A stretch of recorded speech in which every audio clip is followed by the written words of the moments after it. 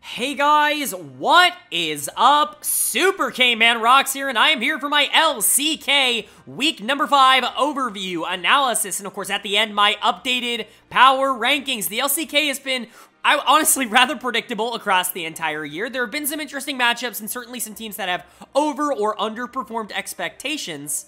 But there really haven't been a lot of teams that have, like, majorly upset what we all expected them to do in the preseason. Everything has kind of gone according to plan up until this point, and so we'll see if that changes at all in week number 5. Of course, let me know down in the comments section below what you guys thought of week number 5 here in the LCK. Did anybody impress you? Did anybody not impress you? I'd love to hear your thoughts and feedback. Of course, some crazy stuff in terms of roster management and in terms of the players that did end up playing, which of course we'll cover in this, but we're going to go ahead and go over every single thing. Because, of course, if you're new here, what we do is we go through all 10 series that happened in week 5 in the LCK. We're going to be going through the advantages and the disadvantages that each team was able to generate. I'll be giving a player of the series and a dud of the series for all 10 series across all 5 days. And then, of course, at the end of the video, I'll be updating my power rankings as well as giving my player of the week and my dud of the week. So, without further ado, let's go ahead and jump right into it. We've got a really kind of short week coming.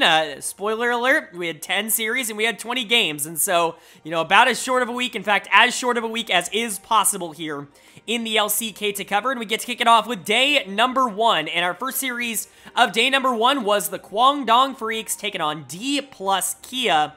And DK is going to be able to pick up the 2-0 series win. They were definitely the better team in this series. You're going to hear me saying that phrase, I think, quite a bit as we go throughout this video, but this really was just a bit of a player diff. DK really starting to adapt, I think, to this new meta rather well, putting more aggressive picks into the mid lane, really giving Deft and Kellen a bot lane that they can succeed on in the early game, and then transition that into dominance in the mid game, and then putting Canyon on something that's going to be able to make some plays, whether that is, you know, the Ivern that we saw last week, or now the Nautilus. Really interesting stuff, but player of the series, really easy choice for me.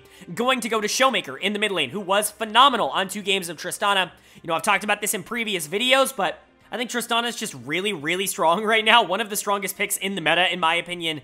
And I think Showmaker piloted her at a very high level. If you have a jungler that can play off of trying to set Tristana up to snowball the game out of control, I think it's actually a very difficult thing to stop, especially if you play something like an AP carry down in the bot lane. Kai'Sa's really good for that right now, but even something like the Ziggs, I think I would expect to see a rise in priority for across these patches as we continue to move on, just because I think AP bot laners are significantly more viable than people are giving them credit for at the current moment. But Showmaker's really good at this game, and he's been really good all split long. Like, I know people are a little bit lower on DK, and, you know, the consistency of this team hasn't necessarily been there. They're 500. They've lost some games that they really shouldn't lose, and they've, you know, won a lot of the games that they're supposed to win, and so they're not as impressive as I think you may think of them on paper, but Showmaker has not been the reason for that. He has been very good for this roster, and I think he continued to be good in this series. And then, of course, Deft and Kellen down in the bot lane. The hyper-consistent bot lane continues to be, you guessed it, hyper-consistent. They were really good in this series, consistently winning lane and then transitioning that into the mid game, and Deft actually was doing a ton of damage on the Ashe in game number 2. That's a champion that we've actually seen a little bit of in pro play in a couple other regions now, with a lot of the hyper-scaling ADCs being a little bit weakened. Obviously, the new meta kind of coming in. Ashe is definitely something that's picking up priority, but honestly, we haven't really seen it be good yet. There's been a lot of losses for Ashe across all of the regions, but not really a lot of wins, so to see Deft pilot it and really do as much damage as he was able to do on a champion that isn't necessarily known for dealing a ridiculous amount of damage, that's really good. Milio is still incredibly strong, and Kellen was able to get it in game number 2. And that was a big reason why I think the Ashe was so effective. It's really crazy how much the Milio can do, but Deft and Kellen continue to be awesome, and they were by far the better bot lane here. There was a massive bot gap in this series, which we'll get to when we talk about KDF, but Showmaker was good. Canyon pulled out 2 games of Nautilus jungle. This is a pick, again, that we've seen, you know, pretty infrequently, but, you know, consistently over the course of this year, and it's been alright. It really hasn't been anything, like, sensational. It's been good enough, and then Kana on the Jax in the top lane was good. Going into a player in Dudu who's having a phenomenal split, who I think is a very good player. Kana actually looked very solid in the laning phase, and I think did more than enough to be able to establish that he's really not what I think a lot of Reddit wants him to be, which is this awful top laner that doesn't deserve to play for the team, so DK looking pretty good. KDF on the other side, not so much. This is a team that I just moved into my top 6, and I think justifiably so, but we kind of always talked about a top 6 in the LCK and then like a bottom 4. I don't think that's necessarily the same as it was in spring. Obviously not, because Liiv SANDBOX isn't very good anymore, but I don't even think it's a top 6 anymore. I think it really is a top 5 and a bottom 5 in the LCK, because as much as I like KDF, I really don't see them on the same level as the top 5 teams in the LCK, and I think that DK kind of proved that in this series. My dud of the series is going to go to Taiyun in the bot lane for KDF. This KDF bot lane has just not been very good. There have been multiple times throughout the year that I've claimed that they're the worst bot lane in the LCK, and I think they're definitely in the running, and honestly, I think they're probably in the lead for that at the current moment. There have been games where they've looked relatively playable. Taiyun has had moments where, you know, his early game isn't super bad, and he's able to team fight relatively even with the rest of the team, and he looks good doing so, but in most games, he's getting blown back so much in laning phase that it's almost impossible to get an accurate read of what he's able to do outside of that. I think he really is a massive weakness for a team that does have a good amount of talent on it. It's not like June's been a ton better. Both of these guys coming over from the DRX Challengers team last year, and it's not worked. They're not very good, and they're certainly not capable of playing up against players like Deft and Kellen, who are some of the best players in their roles in the entire world. So Taiyun and June continue to be a problem. Everybody else was okay. Like Bulldog and Dudu, the two main carries of this team, were relatively fine. Dudu definitely got outclassed in the top lane by Kana, and Bulldog was worse than Showmaker, but Bulldog really wasn't all that bad in this series. Youngjae had moments where he looked okay, but was also a little bit poor on the Maokai in game 2. Overall, it's just like an okay performance from KDF. Not really all that shocking that they weren't able to keep up with DK, but I think that there are a lot of people that wanted this team to be like a potential, you know, dark horse in the playoffs kind of team. I just don't really see them like that at the moment. And then for DK, it's a nice win. It's an expected win, but it is one that you're going to be happy to get nonetheless, especially considering the current form. Being able to get back above 500 is a really good thing, and hopefully, you know, players like Showmaker are going to be able to keep this up, because DK doesn't just want to be a good team. They want to be one of the best teams in the league, and even if they are maybe on World's pace at the current moment, it's not convincing, and that's definitely a concern. And then moving on to our second series of day number 1, and we've already got what is probably the biggest upset of the LCK this split. Up until this point on day number 1, we had DRX taking on T1, and DRX picks up the 2-0 series win. What the hell happened here? Like, what do I even talk about when it comes to this? I know people are kind of interested to hear me talk about this. I got some comments on the previous one about it, but what do you even want me to say? Like, this is a wild situation to even have happen in the first place. Obviously, there's a lot of analysis to give on potentials and, like, maybes this is happening, but I'm not in comms. I have no idea what's going on in terms of the infrastructure with this team. First of all, if you're out of the loop, first of all, who are you? How'd you get here? How do you not know? Faker's benched. Faker is not, he is not benched because of performance. He's had some issues physically, and he's taken a little bit of a break. He should be back before playoffs, which is really good for T1, because this was a disaster of a series. I mean, this was a nightmare for them. It felt like every single wheel fell off the car. Cars only have 4 wheels. Somehow 25 wheels fell off of this car. Poby comes in and is playing mid lane, utterly not ready for this. Like, even if you like Poby's LCKCL tape, it's certainly not up to the point where you think he's going to be able to step into one of the best teams in the entire world and be able to keep up with that kind of pace with what Faker was able to do, a player who was an MVP finalist in the LCK for me in the previous split. So, you know, he's someone who you're going to have to be able to kind of try to integrate as quickly as possible and just get to the point where he's not going to be a problem for the team. But that means the rest of this team is going to have to step up. And you know what? They absolutely didn't in this game, and it was very concerning. But let's talk about DRX first and foremost, because holy crap, like, DRX just beat T1. And that's pretty wild. This is a team that really has not been able to find any sort of consistency over the course of the year. Not that they've looked all that good at any, like, major point, but there have been moments that they've looked okay. Honestly, the past week was probably their best in 2023, and so that gave us some upside that maybe there was something left in the tank for this DRX team, but even I was not going to predict them to be able to take down T1, even sans Faker, and so good performance from them. Player of the series for me is going to go to Fate in the mid lane. He was awesome last week as well. He feels completely rejuvenated ever since coming back in for DRX. Yehu obviously started the split in at the mid lane position. Fate just came back in with Juhan recently in that jungle mid position, and I think Fate has been genuinely phenomenal. Like a top 4-ish mid laner in the league in the past week or so, which is not what I expected. That is certainly, it wasn't on my bingo card, because he really wasn't all that good in spring. There was a reason he got benched in the first place, and so to see him play so well on both the Azir and especially on the LeBlanc in game number 2, it's very impressive. Rascal had a really good series. He was just straight up better than Zeus here. We've been wanting Rascal to kind of get back into that form, you know, that we know Rascal can be at. Remember, go back to 2022 spring on this channel. I was talking about him as one of the best top laners in the entire world, and then, you know, fast forward to this split, and I'm like, guys, Rascal's actively losing DRX games, and so really good to see him pick up 2 games of Jax and just be, like, way better than Zeus, another one of the best top laners in the world right now, and that's really, really good. Paddock was awesome. The aggression absolutely paid off. I love these more early game-oriented ADCs for him. I think it helps him out a lot. Beryl was significantly more consistent, got to play as Heimerdinger, which was obviously a massive pick for him last year. And then Juhan did a really good job setting up the rest of the team. Sejuani, his main pick, and he got to take it in game number 1, and then actually pulled up the Nocturne in game 2. We usually don't see him take these more aggressive assassin-oriented picks, but he looked good on it in the second game, and just generally, DRX looked very cohesive as a unit. The solo laners were definitely the standouts, but all 5 members of DRX stepped up today, and they were honestly all better than their counterparts on T1. And as for T1, like, I don't know what to say. I really don't know what is going on. Again, I'm not in comms. I don't know what the shot calling system is like, but this team really felt like a chicken with its head cut off in this, and I don't know if Faker is that head. It feels like it would be ludicrous to just give all of that to him. We know he's not the only communicator on this team. We know he's not the only game planner on this team, so to see him leave and then have everything fall apart, it's interesting. You know, this is one series, and so I don't want to overreact, but this was miserable. Dud of the series could go to quite a few people. I'm going to give it to Zeus in the top lane. It felt like he was most notably getting absolutely destroyed in this one by Rascal, but you could give this to Owner, who was really terrible on both the Maokai and the Wukong. You could give this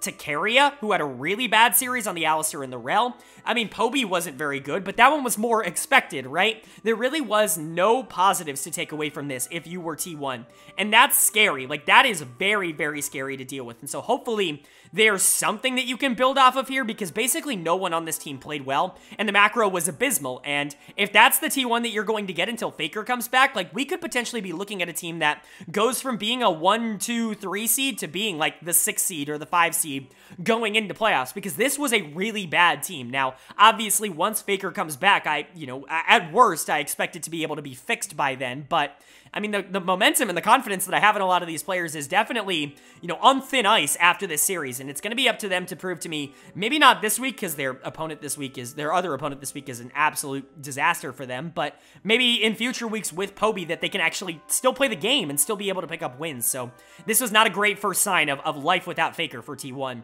And then for DRX on the other side, like I said, big win, and honestly, they've looked a lot better in recent weeks. This is going to be a team that might be able to climb the power rankings a little bit. Again, I still think it's more of a bottom 5 than it is anything else, and DRX is not a team I'm going to expect to compete for, you know, top 6 or whatever as we move into the back half of the split. But it is good to see this team getting better as we move on, and it's nice to see a couple of the players come back in and play a little bit more rejuvenated.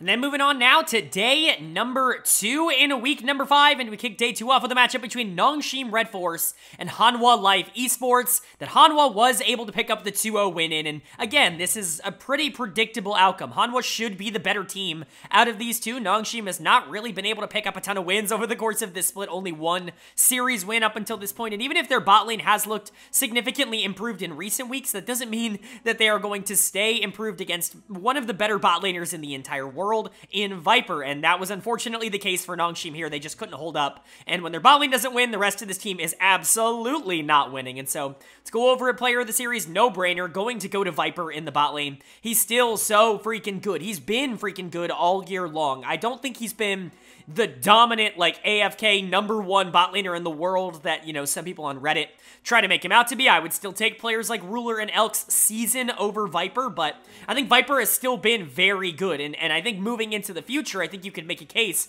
that Viper, talent-wise, is still the #1 AD carry in the world, just like he was last year on EDG, and this was a really good example of that. He got a lot of pressure in this series, and really, that's something new for him. This team hasn't invested a ton into the bot lane, at least in the early game. They invest a lot into the mid lane, typically for Zeka, or they invest a lot into the jungle to try to get Klid rolling and moving, and most of the time, those can be okay solutions. Klid is very good in their wins, very bad in their losses. Zeka is rather consistent, but also just kind of a volatile player in and of itself. So Grizzly coming in, I think, and being more of a lane-oriented jungler actually helps Viper out a ton. This is exactly what happened when Gen.G, that's his name, ended up coming in for EDG last year and really started investing a lot more into bot lane. Obviously, Gen.G picked that up and ended up continuing that trend when he was subbed back in, but very similar thing here with Grizzly, and we'll get to him in a second. This was his best series in the LCK by a gigantic margin, but Viper was the carry. Viper is the guy on Hanwha Life. If they're going to win a lot of games, it's probably gonna be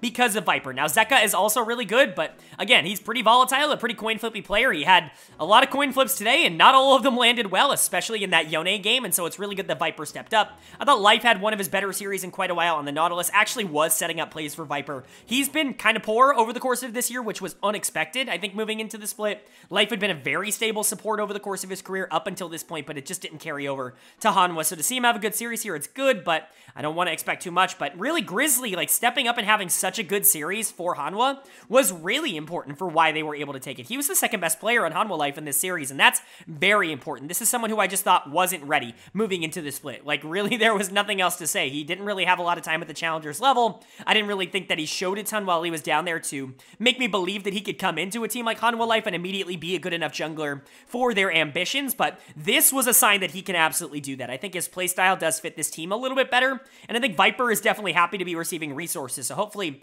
if they can keep that up, this team could actually be relatively interesting. And then for Nongshim on the other side, and when their bot lane loses, they have absolutely no shot. Like, Jiwoo has been this team's best player, and I think that that's not even really all that up for debate. Vital was pretty good for this team before as well, but Jiwoo, I think, has really introduced a new life into Nongshim, even if they haven't been able to win series, and he got absolutely blasted in this series. He's going to get my dud of the series overall for Nongshim, just not going to be able to keep up with Viper. He was consistently targeted by Life and Grizzly in terms of engages, and then was taken down very, very quickly, and as soon as Nongshim lost him, they just had absolutely no shot of being able to win. Peter wasn't particularly good either, 2 games of engagers, which at this point has just become the only support in the meta, which I think is insane. I still think enchanters are relatively good. We saw how well Milio was doing, but we're really only going to see engagers. That's what supports want to play, and so that's what they're going to play. I know enchanters aren't very fun, and, you know, if they're equally as good, players are always going to lean towards engagers, even if I do think that enchanters are now undervalued, but the rest of this team just isn't very good. Like, Fiesta coming back in has been okay. Like, he was awful last split in spring, got replaced by Quad, and then Quad also wasn't very good, so they just put Fiesta back in. He's whatever. He was okay in this series. Sylvie had an interesting series. He was at least trying to set up some plays for the rest of the team, but Din Din is bad in the top lane. He's the worst top laner in the LCK, and so there's really not a ton of upside here for Nongshim to me when bot lane isn't winning, and that was the case here. Jiwoo and Peter got absolutely demolished, and Nongshim fell. I'm not particularly surprised, and I really didn't expect anything else, but for Hanwha, it's a nice win. It's good to see them get back above 500, and again, just another one of the top 5 teams proving that they're a top 5 team. I don't exactly know where they rank amongst them. I'm still concerned about this team's upside against better teams, but for now, at the very least, they look good enough. And then moving on to our second series of the second day, and man, this was a little bit of a blowout, but in a weird kind of way. We had Liiv SANDBOX taking on Gen.G, and to no one's surprise, Gen.G is going to be able to take this series. They're able to take it 2-0, as they absolutely should in this particular instance. But just the way that it happened was not how I expected. This SANDBOX team actually sucks. Like, they are not good at all. They're not even a competitive team, really, in a series like this. And that's got to be frustrating to SANDBOX fans, because they were definitely a part of that top 6 in spring. And to see this team upgrade in the offseason, or presumably upgrade in the offseason, going from Envy to Teddy in the bot lane, and then just get significantly worse, it's very weird and very odd. But let's talk about Gen.G first and foremost. Player of the series for me is going to go to Doran in the top lane. He's honestly been really good this split. I know people aren't going to bring him up nearly as much because Chovy and Pays have been dominant, and Peanut and Delight are also really good players that everybody knows are really, really good, but Doran, I think, honestly becomes the scapegoat for this team a lot more often than he deserves. Even as someone who's been lower on Doran over the course of his career, someone who said he was the number 3 or number 4 top laner last year, right? And he wasn't like a guaranteed top 2 like a lot of other people were saying. Now I'm at the point where I think I'm high on him because I really do think that he should get votes for All-Pro this split, and he's probably not going to. He probably will by actual LCK voters, but like Reddit won't tell you that that's the case, and I think Doran's actually been really good, obviously.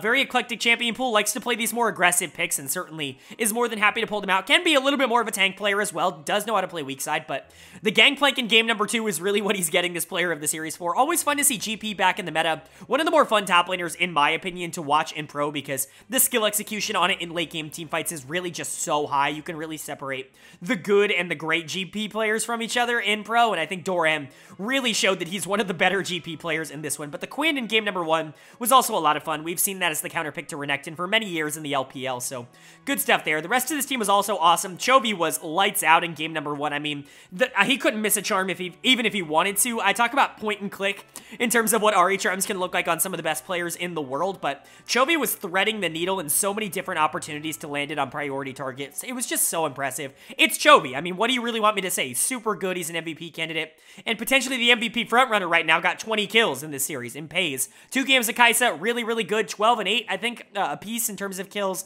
Really good series overall from him. Usually that would land him a player of the series, but honestly, he was kind of, I don't want to say gifted a lot of those kills, but he didn't really have to do all that much. The rest of the team was just super far ahead, and Gen.G was just winning everywhere. Like, he still was way better than his opponents, but Gen.G was just kind of dominating, and those 20 kills came relatively easy for him in this series. So overall, Gen.G continues to look utterly fantastic. They look like one of the best teams in the entire world. They continue to stay undefeated, and really almost everybody on this team is an all-pro candidate. And then for SANDBOX on the other side, man, they suck. Like, I don't know how we got here. I don't know how we got to the point where SANDBOX was, like, not playable, like where they're like a bottom 1, bottom 2 team in the LCK. And I don't want to overreact again because it's Gen.G, and Gen.G absolutely blasts people, but this SANDBOX team can't buy a win at the current moment. Dud of the series for me is going to go to Bertle in the top lane. Talked about how Doran was phenomenal on that side for Gen.G. Bertle was a disaster on that side for SANDBOX, and there's going to be a lot of like history revisionists out there that are like, Bertle has never been good, you know, this is just normal, you know, last split, Bertle was also garbage, he just got carried by the rest of this team, and that is exactly what I said it was. It's revisionist history. It's not real. Bertle was really good last split. He really stepped up his game. It was his best split in the LCK, in my opinion, by a long shot. He led in almost every single statistical category, and he backed it up with the film. Like, if you watch the games, you were constantly noticing him making good play after good play in team fights. He was really good in lane. He was really good out of lane, and it's just all fallen apart this split. He's been a disaster in summer, and I have no idea what the difference was, right? Like, what was the difference between Damwon, Bertle, and Spring Live SANDBOX Bertle that made him good, and then what was the difference between Spring Live SANDBOX and Summer Live SANDBOX Bertle that made him bad again? Like, I don't know. I don't know what the inconsistency is coming from, but he was miserable in this series. But it's not just him. It's everybody on this team. Kale, one of my favorite supports in the entire world, somebody who has shown to make basically everybody he's played with in the bot lane better, has been awful this split, and I don't know why. Like, I can't explain to you why his engages are so bad. I can't explain to you why his early laning phase has suffered so much. This is something that he's always been very good at, and now he's just not. So I don't know. Willer has regressed a lot. Closer's always been someone that I've been lower on, but he's having a very bad split. I think a lot of people are seeing Teddy as like the surviving member, like the guy who's elo held on this team, but he's been really bad in the past 2 series, so I don't know. I don't know what's going on with SANDBOX. It feels like this team is either just completely mental boomed or everybody just forgot how to play League. Whatever it is, they need to figure it out fast, because not only is this team in danger of like missing playoffs, like this could be the worst team in the LCK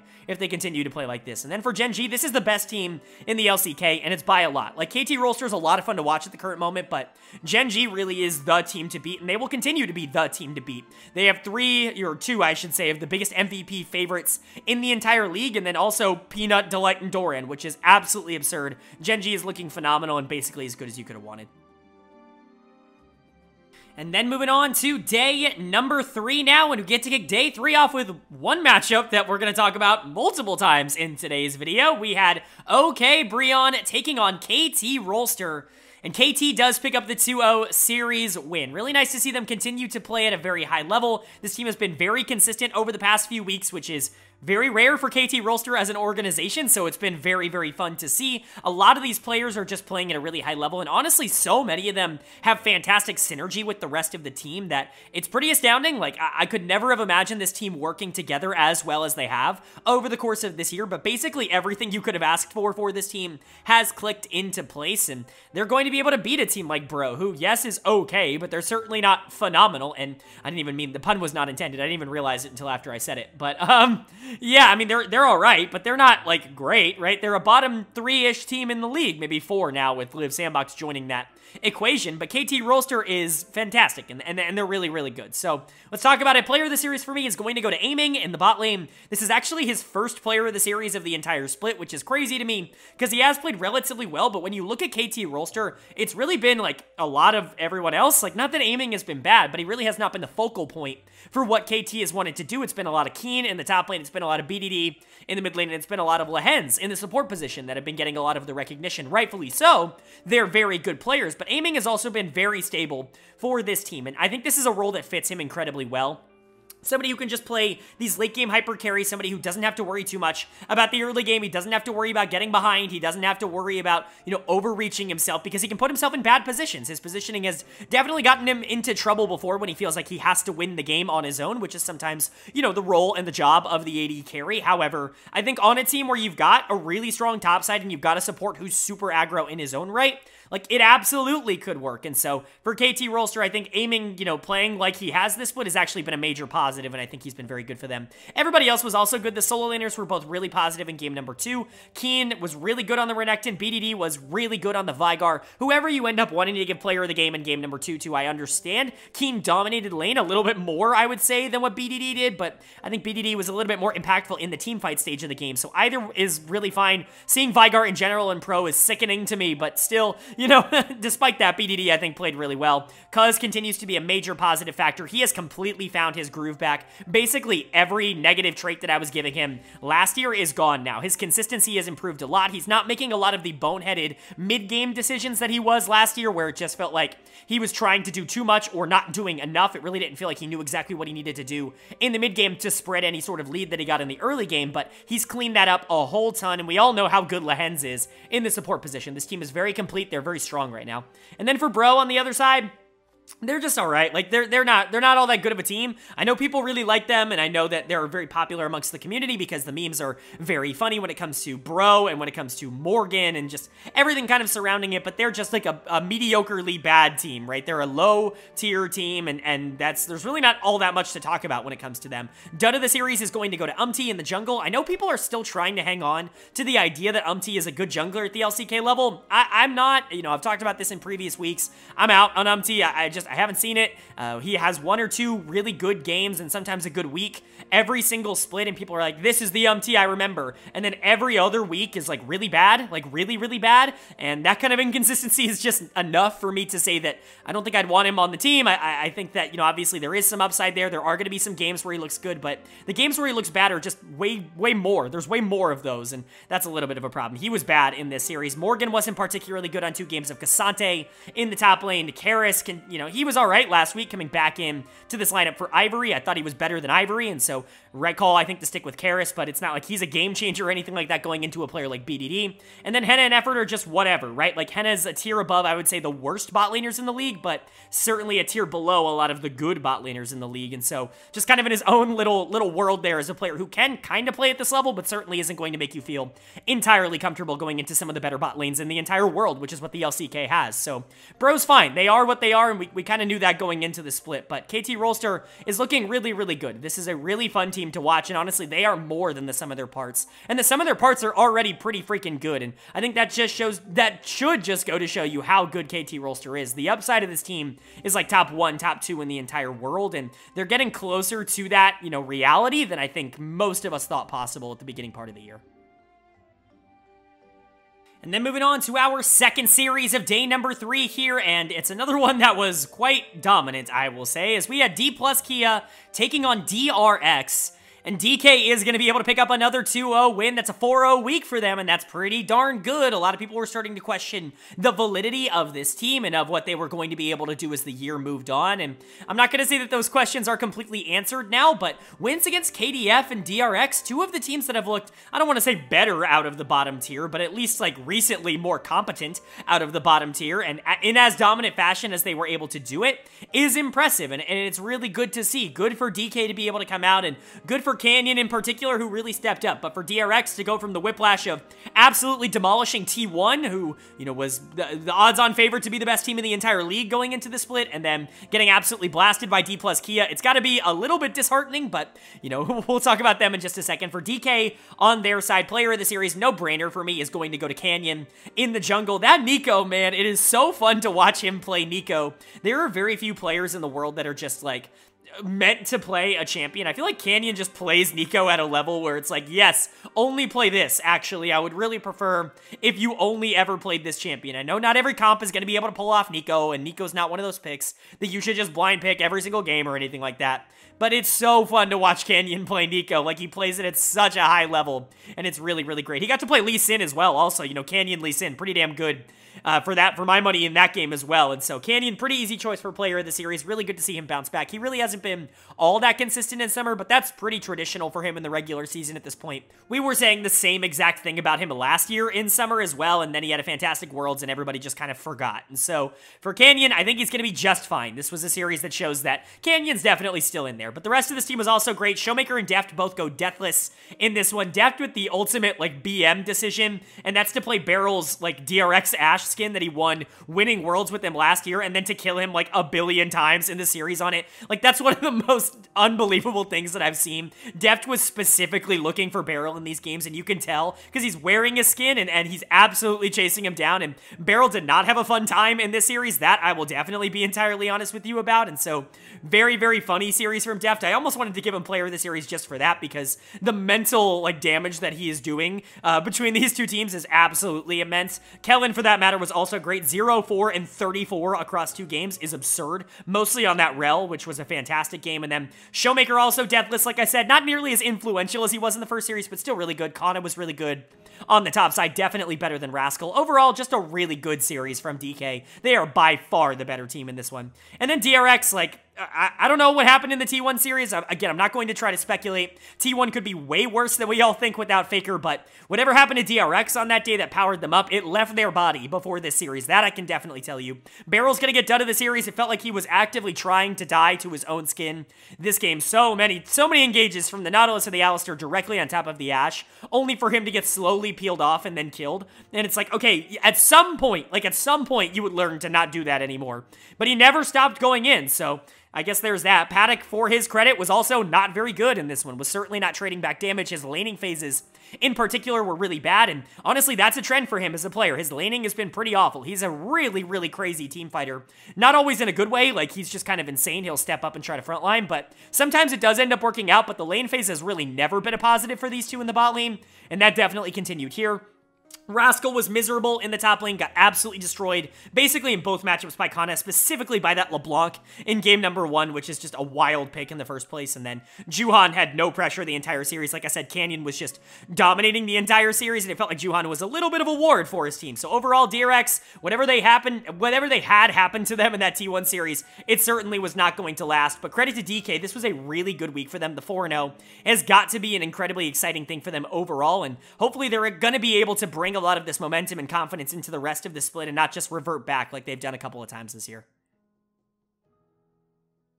And then moving on now to day number 4 in week number 5, and we get a matchup that I think on paper, obviously, people were really excited to see, but maybe in execution isn't quite as great as once expected. We had T1 taking on Gen.G, and Gen.G is going to be able to pick up the 2-0 series win. At one point, we were considering these 2 of the best teams in the entire world, especially going into MSI and, you know, coming out of the LCK, these year 2 finalists from last split, but Gen.G has kept up that pace. T1, obviously, not so much. Poby coming in has completely thrown the rest of this team for a loop, and I don't know what happened to this team this week, but they completely crumbled and they completely collapsed, because this was a pitiful performance coming in from T1. But let's talk about Gen.G first and foremost. They're just so good. They're so clearly, in my opinion, the best team in the LCK at the current moment. Obviously, KT Rolster looks really good, and we'll talk about them a bit more, you know, in just a second after this one. But Gen.G for now, you know, since they beat KT the first time around, they're just so clearly the best team in the LCK. It's those 2, and then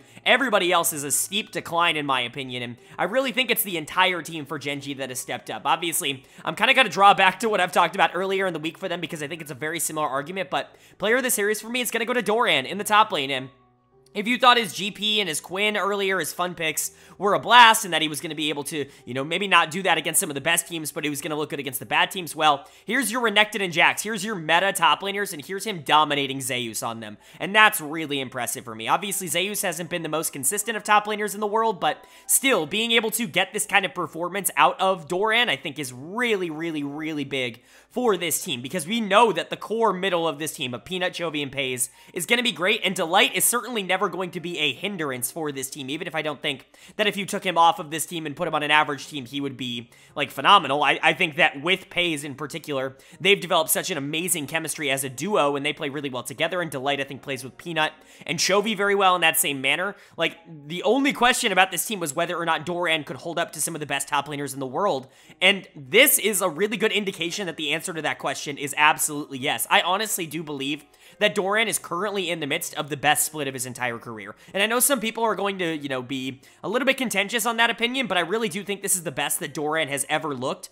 And I'm really hoping he's going to be able to keep it up, because this was awesome from him in this one. Obviously, the rest of the team was also great. A lot of credit over to Paze, who just continues to be phenomenal, probably the MVP frontrunner in the LCK at the moment. Delight was sensational on 2 games of Rakan. Consistently phenomenal engages, had way more pressure both in and out of lane than KIA on the other side of the map, who we'll talk about. Chovy was great. Peanut is everywhere on the map. This team is just so complete. Everything that they do is just everything you could ask for from one of the top teams in the entire world. Now, obviously, you're hoping that they're going to be able to compete at that level. They weren't necessarily able to do that at MSI, but in my opinion, this team is better now than they were at MSI. I think they have gotten consistently better over the course of the year, and I'm hoping that that's going to be able to stick.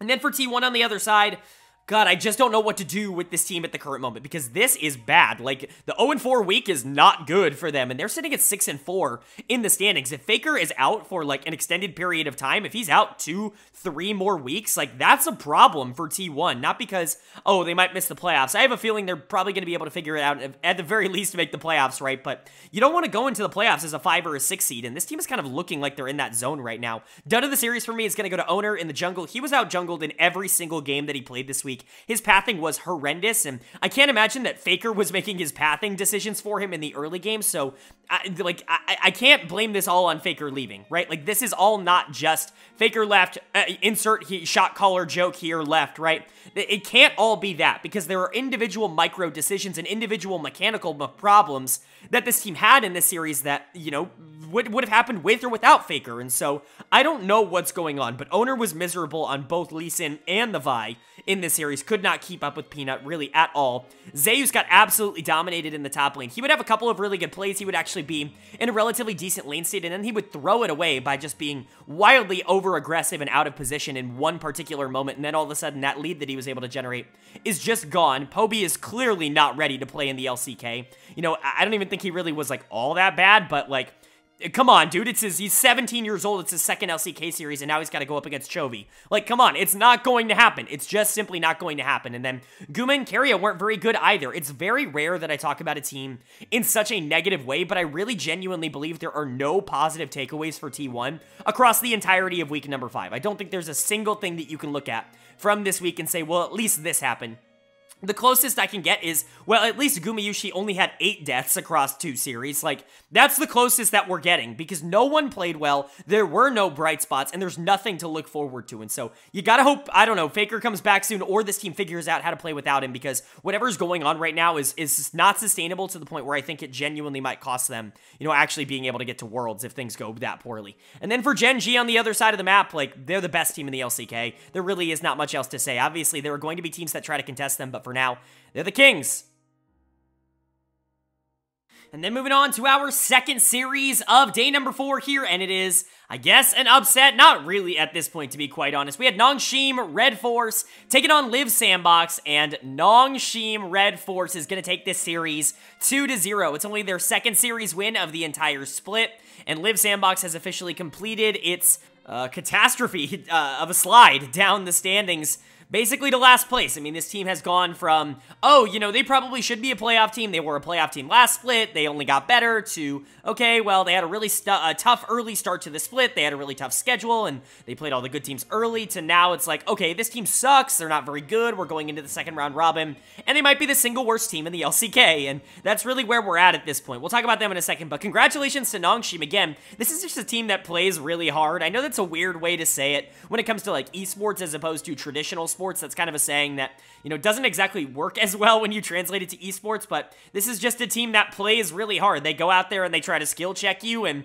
they're either ahead by 15 minutes and they have a shot to be able to close out the game, or they've kind of run it down, and they're going to have fun either way, and it's a lot of fun to watch, I think, as a viewer. It's not always the most conducive to winning, which is why I haven't necessarily ever really put a lot of expectations on this Nongshim team, you know, in the past couple of, you know, months or whatever, ever since we realized that this is what they were going to be. But man, are they good, like, mechanically. Like, they know how to play the game.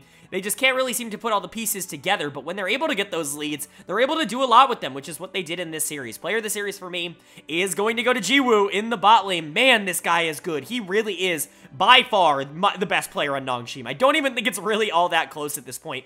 The fact that he hasn't been starting all year, like, yeah, I get it. Vital is kind of interesting. He's pretty good. He's been okay. He's honestly been maybe the best player on Nongshim before this over the course of this year, but Jiwoo has been such a breath of life for a team that really felt like it had none over the course of this split, that it just makes you wonder what their decision-making process was. These were the 5 players that played together in the Challengers League. The reason that this team got promoted, they were the best Challengers League team, and there was a reason that there was a lot of hype around them, and Jiwoo wasn't getting that opportunity with the rest of them, but he's finally getting it now, and he's absolutely proving that he deserved to be here all along. Are there some mistakes? Absolutely. He had 7 deaths. He led his team by far in deaths. A lot of those were the enemy team, SANDBOX, burning everything to try and kill him just to maybe win a fight, but using everything and therefore losing the fight. But, you know, some of them were him being over-aggressive, stepping forward when he doesn't really need to, trying to be the hero in a situation where he can just kind of play AD carry, right? Which, it's going to happen with some young players. You're going to be able to get over that. But his ability to outplay his opponents is actually extraordinary, and I think he's a big asset towards this team. The other player that you got to shout out, Sylvie in the jungle. Talk about a great series. This might be his single best series in the LCK ever since he was promoted this past split. I think that Sylvie was a player that obviously we all kind of saw a bunch of potential in the Challengers League. The dude absolutely dominated. Both him and Fiesta were basically an unstoppable jungle mid duo down in Tier 2, but things have not translated all that well to the main roster. Going into Willer, a pretty decent jungler, one who, yes, is having a pretty poor split for his standards, but Sylvie really, really outperformed him here. The Poppy was great, the Kha'Zix was great, everything was working for him, and those are the 2 players that I really want to highlight. Sylvie and Jiwoo as the 2 players that really stood out in this series as being great. Peter had some really good engages. Fiesta was certainly more of a positive, and this was awesome for Din. Going into a player in Clear, who we'll talk about in a second, was subbing in here, but a lot of people have crazy high expectations for a player like Clear, so to see everybody on Nongshim win and look really good, it's just a massive positive for this team, and hopefully a confidence builder. And then for SANDBOX on the other side, it's disaster. Like, disaster has officially struck. There's nothing else to say. They might be the single worst team in the LCK at the moment. 0-4 this week. They dropped to 2-8. That's the same record as, you guessed it, the 2 worst teams in the entire league. And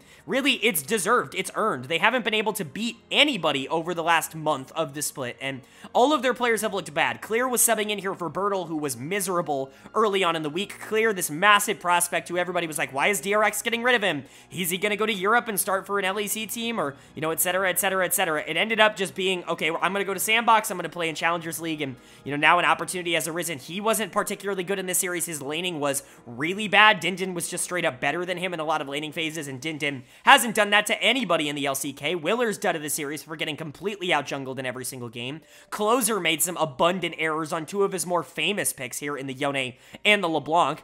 Teddy, I think, was relatively okay. Kale, I also think, was relatively okay, but SANDBOX in general just can't buy a win. They don't know how to generate leads. They don't know how to generate advantages. They play the map very poorly, and they're mechanically really suffering right now because of their confidence, and so I think SANDBOX is only going to continue to slide, especially if this team continues to play like this. I think jungle mid is in a really bad spot. A lot of people are saying Teddy is elo held. Like I said before, I think Teddy has had, you know, good performances, certainly not great performances on this team. Certainly not someone who I think would be able to carry a team across a finish line. That's not what Teddy has been for this team, but the rest of the team absolutely does need to step up. If SANDBOX wants to be anywhere near the playoffs, which I'm sure they have expectations of doing, they got to get their ass into gear now. The split is going much faster than I think they're anticipating, and they're going to get left behind if they're not careful. But for Nongshim on the other side, really, really good win. They're going to be very excited to be able to pick up the second one of the split. Just getting some confidence behind some of these young players and figuring out who you want to move with moving forward, I think is a really good, nice thing for this organization, and I think this series definitely helped them with that. And now we get to jump into our 5th and final day of LCK action here in week number 5, and we get to kick off that 5th and final day with a matchup that might look a little familiar. We have KT Rolster taking on OK BRION. Hey, wait, didn't we already see this earlier on in the week? Yes, we did, but the round robin's rolling over. Of course, every team plays each other twice in the regular season, which means sometimes we get matchups like this twice in the same week, and so I believe this is the only time that's going to happen this split. I think obviously it's the only time it's going to happen this split. Everybody's already played each other once, so they can't play each other again in the same week, so we get KT Bro twice, and KT is able to take the 2-0 again. It's a 4-0 week for KT, and they beat Bro 4 times. Bro played 4 games this week and lost all 4 of them to KT Rolster. Feels pretty unfortunate to be, Bro in this circumstance, and pretty weird to be KT, where you got a bunch of wins, but it was all from, like, one of the worst teams in the league, so kind of a weird situation, but good for KT. Guess who played well again? Aiming in the bot lane. He continues to brutalize Hanwha and Effort in terms of that bot lane matchup. He's going to be my player of the series for a second time this week against the same team. It looks like he's going to get all of his good games out against BRION, which, sure, whatever. If you want to do that, if you want to go and destroy Bro over and over again, go do that, Aiming. That's your prerogative. You can go have fun with that. Lehens was also great on the Nautilus, on the Alistar, but this bot lane stepping up is a really big deal for KT overall, because we know BDD is going to be fine, we know Keen's going to be fine, Cuz has been in really good form. If Aiming can step up and legitimately be like a top, I don't know, 6, 7, 8-ish ADC in the world, somewhere around there, just like a top 10 AD carry in the world, I think this team is like a genuine world contender, right? Like, this is a world championship contender if everything can click, and we kind of already knew that. We already knew that they were a top 4, 5-ish team in the world, but they could be better than that. That's kind of what I'm saying here, is the upside is higher than that when Aiming is playing well. Now, yes, it's against Hanwha and Effort, so I really don't want to overreact. I really don't want to sit here and tell you that this is definitely this is what's going to happen against the best teams in the world. They're going to destroy Gen.G in the finals, and they're going to go on and win the world championship. Like, I'm not telling you that that's what's going to happen, but Aiming stepping up is a really big piece of that puzzle, and I think that we got really good confirmation that at the very least that's going to be a possibility here. Lehens continues to be really good in the support position.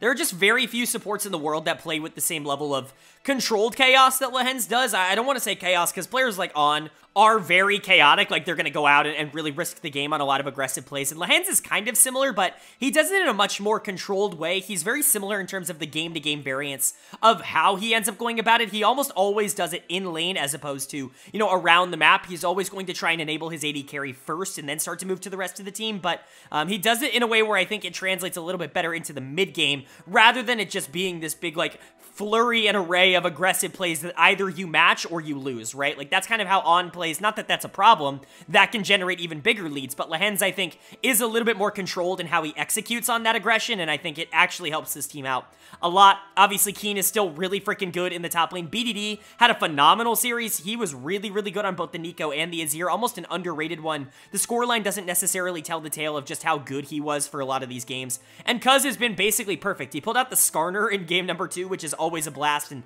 he really looked awesome on it. This team just feels like they're flexing on everybody now, and it was really good. Now, there were some problems. The early games were very questionable from this team, but being able to rally around mid games is something that the best teams in the world do incredibly consistently, and that's what KT was able to do in this series. So, positives to take away, I would say, in general. And then for Bro on the other side, again, there are positives. You had some good early games, and that's really tough to do. I think Morgan in particular really did a great job of winning lane against Keen, which is certainly not an easy thing to do. Not that Keen got destroyed or anything, but playing Jax into Renekton is not always the easiest matchup for Jax in the early game, especially if you're going into a really good Renekton player like Keen. But Morgan was actually really solid in this matchup. He probably knows it inside and out, being a Renekton player himself, but really, really good stuff from him. And honestly, everybody on the team had some good early games. Umpty's pathing was pretty good in this series. He wasn't able to generate gigantic leads for himself, but he put his laners in good positions. Karis, Hanwha, Effort, they were relatively fine in the early game. This team just has absolutely no idea what to do in the mid game. They have absolutely no function of it, and that's what we've been saying. The bottom teams in the LCK, they're all kind of the same story. Nongshim,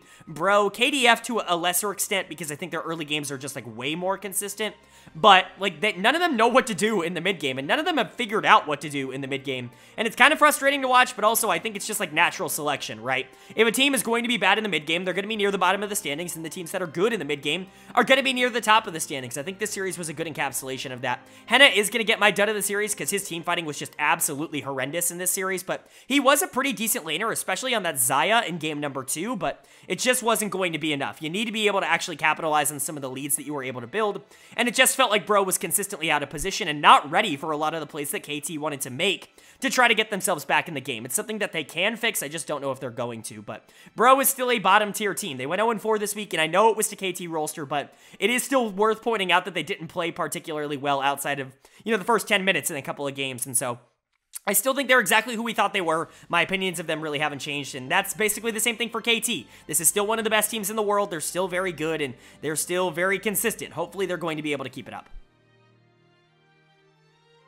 And that's going to bring us to our final series of the week here in our second series of day number 5, as we had the Kwangdong Freecs take it on Hanwha Liiv Esports, and HLE is going to be able to pick up the win and the 2-0, and like I said at the beginning of the video, I wasn't lying. It was a 2-0 for every single series this week in the LCK. That's got to be one of the first times that's ever happened, if not the first time that has ever happened, because that's absolutely nuts that that would happen at all, and so pretty insane. 10 series, 20 games, and so very, very concise week, but good for Hanwha Liiv to be able to pick up the final win. This team honestly does look relatively good right now. Maybe not perfect, but still relatively good. Certainly better than they did in that first week with Grizzly, where it was looking incredibly contentious whether or not he was actually going to be able to play in the LCK at all, and so I would say good stuff for this team overall. My player of the series, a lot of people are going to give this one to Viper. I'm going to give it to Kingen in the top lane, who I actually thought was phenomenal. The Jax game in game number 1 was incredibly underrated, but really what he's getting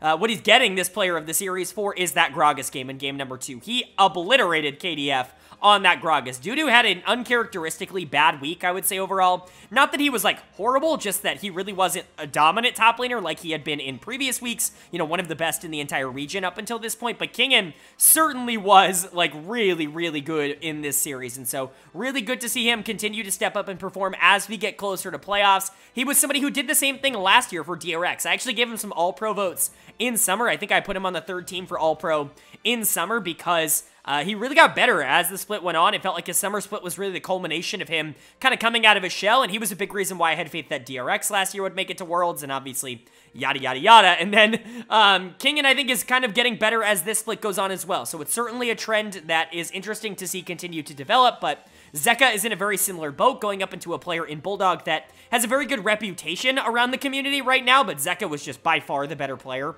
in this series, and he's really been that for most of the series that he's played this year so far. Again, he's going to have some bad series here and there. It's just kind of the nature of being Zeka and being a very aggressive player, but I would say that 75 to 80% of his series have been him just being better than the other mid laner on the other side of the map, and I think most of the time you're going to take that. Like, that's one of the best mid laners in the entire world, so Zeka continuing to show that that Worlds run was not a fluke, just like I said last year, it was not a fluke, but Viper was still fantastic. It's not like I'm trying to take anything away from Viper. He still is the best player on Hanwha Liiv Esports. Still is the player that is kind of driving them forward. The Kaisa, the Aphelios, he definitely likes these more late game hyperscale-y, you know, ADCs that want to be more of a team fight presence, but he can be more of an early game guy. That's what he was for EDG for the most part. I talked about this a lot last year. He was really great with resources early on in games. That was actually his big selling point, and you know, he hasn't exactly had to be that for Hanwha. He was earlier this week, and I was kind of talking him up for that, but in this series, he really didn't have to be that guy, and I think that was more of a positive overall for Hanwha. They could invest more in Azeka. They could invest some into Kingen, and then once they got to the team fight phase, Viper and Kingen could absolutely take over the game, so good stuff for them. Grizzly definitely feels a lot more settled in now that he's playing more of the engagers, the initiators, the tanks in the jungle that I think are a little bit more easier to operate, and so everything's just kind of rolling for Hanwha Liiv. This was a good week. And then for KDF, kind of the opposite. This was not a very good week for them, and I think this proves that really they're not on that level yet. Hanwha Liiv is kind of the team to beat in the top 5, the one that if you want to get into the top 5, you do kind of have to take care of, and KDF really just wasn't going to be able able to do that. They did put up a fight in game number 2, certainly some interesting moments, but at the end of the day, they just weren't as good of a team, and so they don't walk away with the win here. It was a big fiesta, though, which was a lot of fun to watch. My dud of the series is going to go to Bulldog in the mid lane. He was pretty thoroughly outclassed by Zeka in this series, and, you know, I'm not going to overreact and try to say anything, not just about this series, but about this split, but looking at Bulldog's tape in full in the LCK, I honestly think I wasn't that far off in the preseason from what I kind of expected Bulldog to be. I was a little bit lower on him than a lot of other analysts. In fact, I got a lot of crap in the comments section for being lower on him than other analysts. I didn't see, like, faker level upside in Bulldog, which I think everybody had just kind of anointed him to being, and he had a really good spring split. He was someone who definitely showed a lot of promise and a lot of signs of upside, and I absolutely still believe that. The promise and signs of upside are still there to be one of the upper echelon mid laners in the league, certainly someone that can play in the LCK for quite a long time, but to pretend like he's there right now, I just don't think is the true story. The inconsistency has been there basically the entirety of the summer split. His spring was really good, but I honestly think he's been worse in summer, which is certainly not the direction that you wanted to see him go in. I think the team has looked better around him, which is why it's more concerning to me. I think Dudu has been phenomenal. I think Youngjae has been really stable for this team, and while Taiyun and Jun have been kind of a weakness, they have games that are good, like they did in this series, and Bulldog has not necessarily moved past what he was in spring. Hopefully, it's just like a little bit of a sophomore slump, a little blip on the radar, because he's still ridiculously young. He's like 17, 18 years old at this point. So if next year he comes out and he absolutely dominates, I'm not going to be surprised. He still has the potential to be that guy, but it is worth noting that a lot of the people who are saying that he is that right now, I just don't think he is right now. I don't think he will be in summer of 2023. Could he be that in spring of 2024? Maybe, but I think that's a different conversation. And then the rest of this team was actually kind of okay. Youngjae was super aggressive in terms of how he wanted to play the game, not always getting away with it. Taiyun and Jun were actually pretty good in this series. They're going to have good series every once in a while. We talked about that, but Dudu was relatively meh. He didn't really do all that much. Kingen was definitely significantly more impactful throughout this series, but KDF is all right. They still do feel like the best of the rest, the number 6 team and the team that will probably grab that last playoff spot, but I really don't think in their current form they're going to be able to do a lot with it unless, you know, T1 continues to struggle as much as they have. And then for Hanwha on the other side, like, they're a good team. They really are. Like, this was a team that finished 4th in spring split. Not in the regular season, but they won a playoff series, like, a couple months ago, which is really difficult to do. I think Grizzly maybe getting acclimated to this team is going to help them overall. The flip-floppy nature of Clid definitely was both good and bad for this team, but Grizzly, I think, gives the other players on this team more of a chance to shine, and I think that could be a positive, because Viper, Zeka, Kingen, they're all crazy talented, and clearly they still have a lot of winning left to do in them.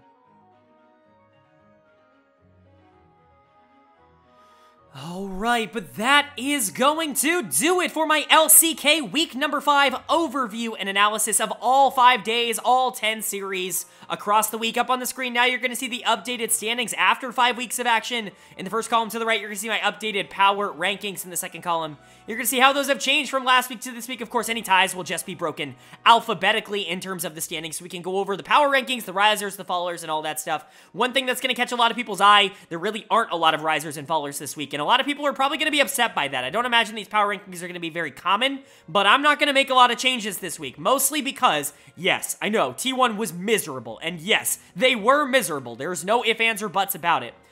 But it's hard for me to believe that this is who they are. Now, if they are like this again next week, you can best believe they're going to get skyrocketed down these power rankings right into a position where I think they belong after what they did this week. But I'm not going to take 4 games and extrapolate that and say that that's all that they're going to be. Could they be that? Maybe. Could they also just have had a bad week, struggled to get acclimated to a new mid laner, and, you know, have things work out as they continue to build things back up and become the number 3 team again?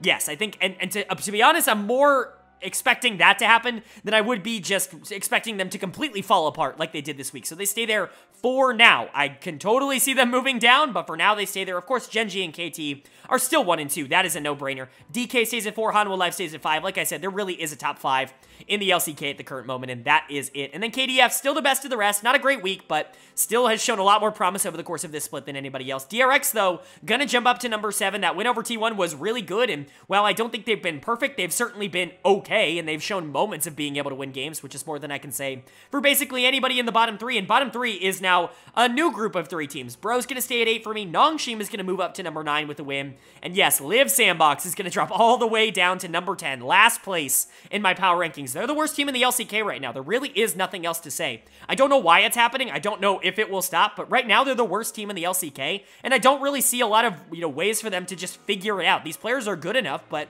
they should have been good enough a couple of weeks ago, and it doesn't seem like any construction of this roster is going to be able to make it work. And so those are my power rankings. Let me know what you guys think down in the comment section below. Who am I too high on? Who am I too low on? I'd love to know you guys' thoughts and feedback. Of course, it's time for Player of the Week and Dud of the Week, and my Player of the Week in week number 5. Again, some relatively interesting choices this week, but for me, I'm going to go ahead and give it to Doran, the top laner for Gen.G. He was fantastic. If you couldn't tell over the course of this video, I was really high on his performance and really happy with how he ended up doing this week. He's really made a name for himself, on this Gen.G team. Obviously, people knew about him before this, but I think he's really solidified himself as one of the best top laners in the world, and this week definitely proved that. He absolutely came out and dominated laning phase. He dominated team fights. He basically did everything you needed him to do, and he did it for a really good team. This team is incredibly scary when he's playing at his absolute best, and him playing as well as he did this week is a big reason why Gen.G is so dominant. So he's going to get Player of the Week. Of course, players like Aiming on KT Rolster and Viper on Hanwha Life were definitely considered, but I did end up going with Doran. They're kind of the honorable mentions. And then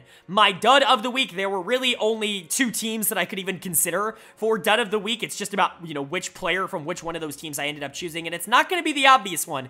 I'm going to go ahead and go with Willer, the jungler for Liiv SANDBOX. Golly, he was miserable across this entire week. I can't remember a week that was as bad for an individual jungler as this one was. It felt like he was brutalized every single game. He had no pressure. His team was a disaster. And it's Willer. It's a good player. It's somebody who's been relatively consistent over the course of this year. So to see him struggle this much was definitely disappointing. You could give this to anybody on SANDBOX. And I know everybody wants to see somebody on T1 win this award. You could give it to Owner. You could give it to Zeus. You could give it to Poby. Like, give it to any of them. I totally understand. I totally believe that. But I think if I'm looking at individual players, I noticed Willer's bad plays more than I noticed individually any of the others. T1 was worse, I think, as a collective, but only just barely. Liiv SANDBOX was also pretty terrible. And so, Dud of the Week for me is going to go to Willer, and Player of the Week is going to go to Doran. But that is going to do it. If you guys enjoyed, let me know down in the comment section below. And of course, leave a like. It really does mean a lot to me. It lets me know you guys are enjoying the content, and it helps get this video out to some more people. I will say this, little bit of an addendum and aside.